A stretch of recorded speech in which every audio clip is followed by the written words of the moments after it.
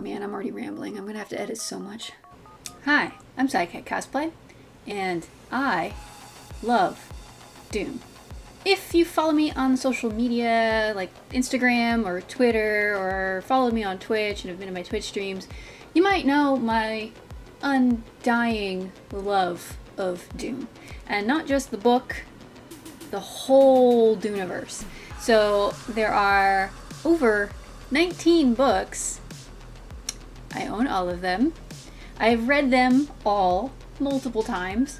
I've seen the 1984 movie, I've seen the 2000 miniseries and the 2001 or 2 Children of Dune miniseries, albeit that one I haven't seen in a while.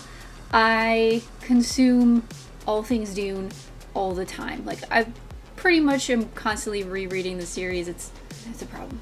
If you're not aware, the trailer for the new Dune movie just dropped a couple days ago, and I thought I'd give you some of my thoughts on the trailer and sort of a kind of a Cliff's Notes synopsis on what Dune actually is, the universe that Dune is set in, and why you should read the book. And just a little bit of history of Dune in popular culture and the struggle Dune has had to be adapted from a book into visual media. So I'm going to give my thoughts on the trailer first, and then I'm going to kind of get into what Dune actually is, the whole world, why it has had such an issue being adapted, and hopefully this will make you even more excited for the movie. I know I'm super excited for the movie. The trailer looks amazing. There are some weird nitpicky things that I have issues with because I'm such a huge Dune nut, but it doesn't really matter at all. But first off, the casting of the new movie looks amazing. Timothée Chalamet as Paul looks like he's going to do an amazing Paul. The rest of the casting is amazing. The trailer, it looks fantastic. I am so happy that they have given Dune another chance at another movie. The 1984 movie is pretty classic and kind of a cult thing at this point, but the technology back then really did not give Dune its fair shake. It really didn't do the movie justice, and having technology kind of finally catch up to this ability to portray the story accurately is amazing. The trailer actually doesn't really kind of delve into the world of Dune that far. And I know that's on purpose because they're trying to attract a wider audience who, you know, doesn't necessarily know what Dune is or what the background is, what's going on. But they were able to kind of accurately portray the conflict that's happening in the book, and that really lends itself well to a wider audience. And I'm really glad that they're actually aiming it so broadly so that more people get into this crazy fandom. That being said, there's a lot that they left out. There's a lot that I think is so crucial to the universe of Dune that they didn't really even mention, that I'm not sure why they left out, but we'll see. You can't judge how they adapted the book by a trailer. I'm glad to see that they've been fairly faithful to the source material. I know that the director, Denis Villeneuve, is actually a fan of Dune, has been wanting to do this project. So it's not just, oh, they greenlit this project and then he found a director. I mean, he wanted to do this. I'm also really hopeful for the movie because of the director, because of Denis Villeneuve and his track record with sci-fi. Arrival is an amazing movie. If you've never seen it, go watch it. Blade Runner 2049 was amazing. And I think because it was received really well by critics and it's an amazing movie, but it just didn't quite hit with the general audience as much as I think the studios were wanting it to. So I can see why the trailer is posited in this more general manner. That being said, there's a couple of crucial things that are basically not mentioned at all in the trailer, which is like the center of the Duneverse, which is spice. You see it at the very end when Paul picks up a handful of sand and there's like this like sparkly orange stuff in the sand. That's the spice melange. This is a thing which is only found on one planet, Dune, or Arrakis. And it is a drug. It's basically like you took all of the drugs ever, put them together, and made it into this thing that's this amazing miracle drug. It can expand consciousness. It has geriatric properties. It makes you age less. It keeps your mind more sharp. It can lead to superhuman abilities. And so this spice is vital to the universe. It's what enables faster than light travel. It is what gives all of these different factions of humanity these powers that they have. It's really kind of hard to explain in a short video other than read the book. That they left out, and I was a little kind of shocked that they left out that. But I can understand this, they're trying to appeal to a wider audience. I thought the trailer was amazing. It looks amazing. I had some weird nitpicky things with it. In the teaser that they released a couple days prior to the full trailer, you can hear Paul saying these words, "I must not fear. Fear is the mind killer." And that is the beginning of what's called the Litany Against Fear. It's this thing that keeps popping up all over the books all the time. It's this kind of like central thing. It is a central tenet of this order of women called the Bene Gesserit, which the trailer doesn't mention, but is a major player in the books. They kept messing with the wording of the litany, and it was driving me insane. The super fan? It doesn't matter. I'm just being me. What you need to know about Dune, if you've never read the book and want to go watch the movie. Well, there's a lot. The driving force of this entire universe is the fact that thousands of years in the past, there was this war against machines. Basically, humans made AI. AI rose up against humanity, tried to enslave humanity. Humans fought back. Humans won. And now there are all these restrictions on computers. You cannot use computers to do stuff. Like there's this tenet in the universe: thou shalt not make a machine in the likeness of a human mind. Basically, no more AI. You cannot make AI. There's these really strict, unwritten rules against machines. So there's this general hatred of machines that came about from what's known as the Butlerian Jihad. It's the Machine Crusade, the Butlerian War, whatever you want to call it. So instead, humans have evolved themselves to fill the roles that AI once filled. So we've got things called mentats, which are human computers. We've got souks, which are these amazing doctors, and we have the Bene Gesserit, which is this order of women who have superhuman abilities. They're often called witches because a lot of people don't understand what they're actually doing and how they do it. And these three orders of humans, plus the aristocracy and trade federation and the guild, kind of are what rule the universe and play for power between each other. And amongst all of this is the spice. The spice is what this whole conflict on Dune is about. Dune is the only place where you find the spice, the only source of spice in the entire known universe, and it is so super important. And every 100 years, the Emperor of the known universe gifts, or, well, politically moves the fiefdom of Dune between royal households, between dukes and barons and different houses. So there's a feudal system of government in the universe. So there's an emperor, and he has his own army. And then there are these other houses of the Landsraad. These are royal households that rule planets. So House Atreides, which Paul is a member of, rules the planet Caladan. It's not like any sort of major house. Atreides isn't like one of the most powerful houses in Landsraad.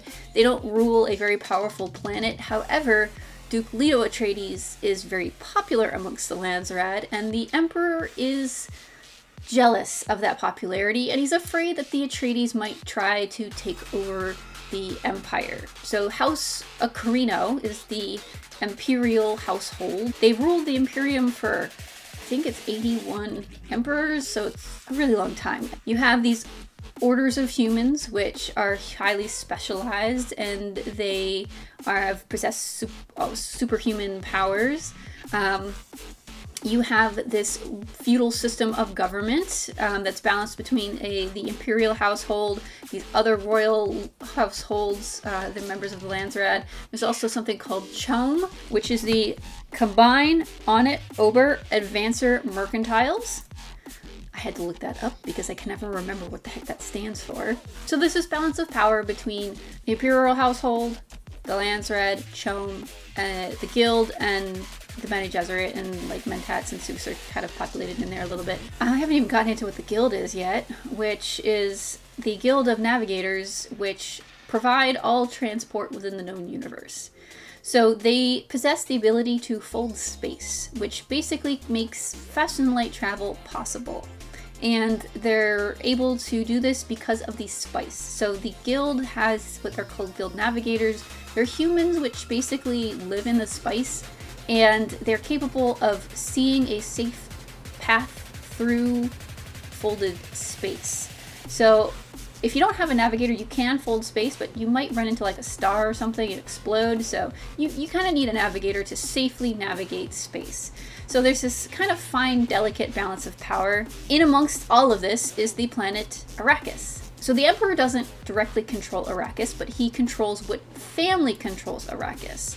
And like I said, every 100 years, he changes the fiefdom. He changes who rules Arrakis. And for the last 80 years, it's been House Harkonnen, who are the sworn enemies of House Atreides. There's a blood feud there that goes way back. And they basically hated each other for thousands and thousands of years, basically since the Butlerian Jihad. And so the Emperor is making House Harkonnen turn the planet over to House Atreides. The Atreides know this is a trap, basically. They know that, you know, the Harkonnens won't give up Dune without a fight. So the Emperor is making House Harkonnen turn over the planet, right? But at the same time, he's jealous of Duke Leto, House Atreides, and he wants to, you know, get rid of the Duke without the Landsraad knowing it was him. The Harkonnens are turning over the planet. However, the Emperor is giving the Baron Vladimir Harkonnen a bunch of troops, known as the Sardaukar, to go and, once the Atreides have taken over Dune, go and take it back. So basically, the Emperor is engineering a coup to return control of the planet to the Harkonnens. That's easy to follow, right? Maybe? So that's kind of the setup for Dune. Basically, the Atreides are taking over Dune, the Harkonnens don't want to give it up, the Emperor is trying to get rid of the Duke without getting in trouble with the Landsraad because of the Great Convention, which is every great royal house has atomics. They have atomic weaponry. But the Great Convention basically says if you set off atomics, the whole power of the Landsraad will come together and attack you. So basically, if the Emperor directly attacks House Atreides, the Landsraad would basically rally together and remove the Emperor. So there's this really, really delicate balance of power. Dune's a lot about, like, socio-political maneuvering and balance of power, and a lot of commentary on religion and power, and the power of religion and politics, and like the balance of power and power play and God Emperor, holy crap. Anyway, if you get all the way through to God Emperor, I salute you. Okay, so there's this really kind of weird, complex, like, power struggle. Amongst all of this is Paul Atreides. He's the son of Duke Leto Atreides and his bound concubine, the Lady Jessica. Lady Jessica is a Bene Gesserit sister. So I mentioned the Bene Gesserit a couple times, and basically what they are is sort of like a shadow society where they control a lot of power and pull a lot of strings, but they're not directly in charge of anything. And that's because the Bene Gesserit have this hidden agenda, which is to create a superhuman being. So the Bene Gesserit have this power of unlocking genetic memory, and throughout their history they found that only women can do this. So the Bene Gesserit is a sisterhood, it's a matriarchy, and these women have the power to access what they call other memory, what is their previous lives down the maternal line. So they have this memory ad infinitum all the way through all of their female ancestors. And this is a really powerful resource, but they found that men can't do this. There's no male equivalent of a Bene Gesserit. So what they're trying to do is breed one. They're trying to create a guy who can become basically a male Reverend Mother with the additional power of being able to predict the future, or know the future. He has the power of prescience, being able to see the future and manipulate the future, and they want to be able to control this super being. The title of the super being in the books is called the Kwisatz Haderach. Yes, my phone will auto-spell that for me. Amongst all this is this Bene Gesserit breeding scheme to create this superhuman being, this Kwisatz Haderach. So they're really, really close to creating this Kwisatz Haderach. They were expecting this to happen within a couple generations. So they had ordered the Lady Jessica to breed with the Duke and create a daughter. And this daughter would then be bred to a Harkonnen male. And that was supposed to produce the Kwisatz Haderach. However, guess what happens? So we have this like massive geopolitical scheme thing, people taking over planets, one in the back, and then there's Paul, who's supposed to potentially be this superhuman male Bene Gesserit. He will have all the powers of a Bene Gesserit, plus the added ability to see the future. And then we enter into, you know, going to the actual planet, and then like shit hits the fan.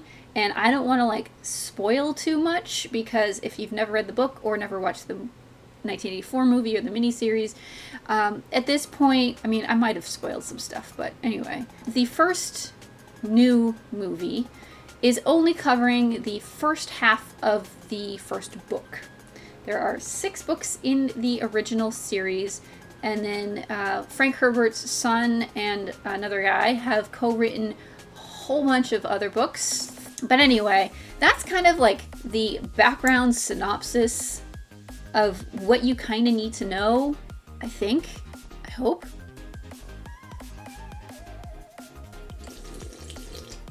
So Dune has had a checkered past with being developed into visual media.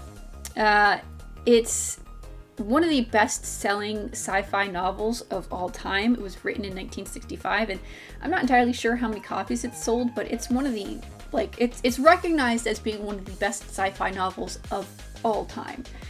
But because of the way that Frank Herbert writes, his world building, how detail-oriented a lot of things are, how, like, complexly political everything is, it's never fully really translated well into a visual media.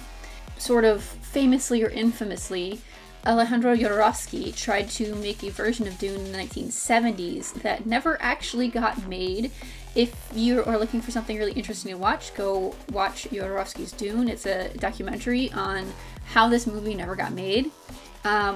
But fun fact, the movie Alien would not exist if it wasn't for Jodorowsky trying to make Dune, because he brought together the creative team that ended up creating Alien. So they wouldn't have made Alien if Jodorowsky hadn't tried to make... So Jodorowsky tried to make a version of Dune, and it was gonna be like really weird and trippy, and he wanted Orson Welles to play the Baron, and that would have been amazing, but it never got made. And then in the early 1980s, David Lynch made his version of Dune, which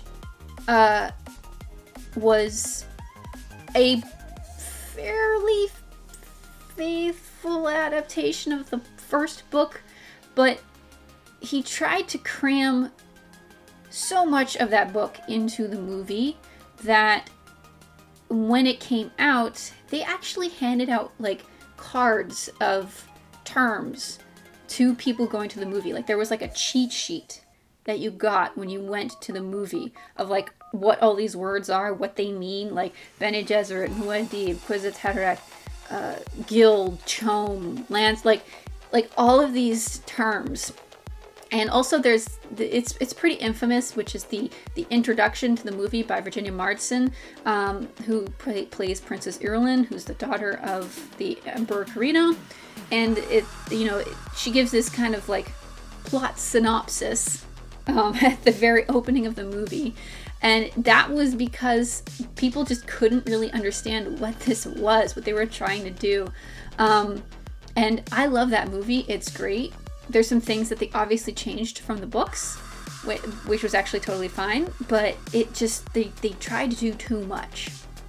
And then you come to the early 2000s sci-fi miniseries version of Dune, which is a lot more faithful to the books in terms of like what the characters are actually doing, what's going on, but it suffered from being a sci-fi miniseries in the early 2000s. And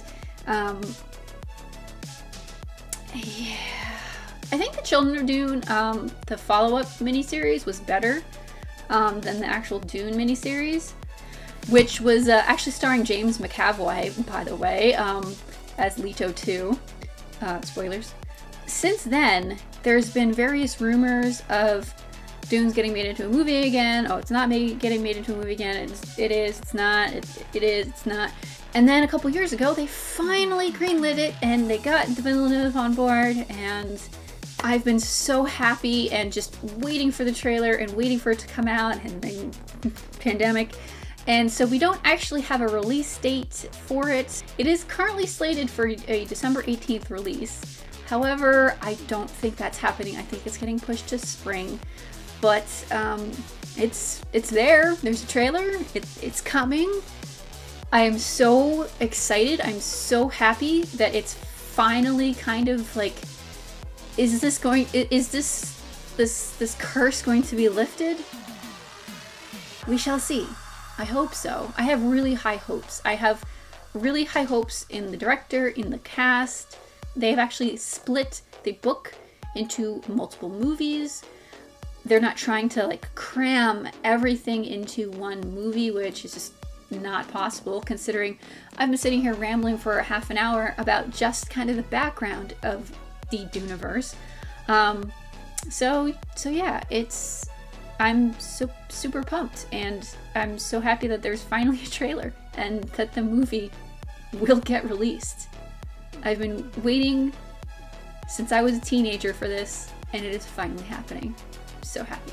That was a ramble about Dune with Sayakat Cosplay. I know this is not the normal content that I put out on my channel, but I am such a huge Dune nerd that I have to talk about it, and at least I can talk to the internet about it.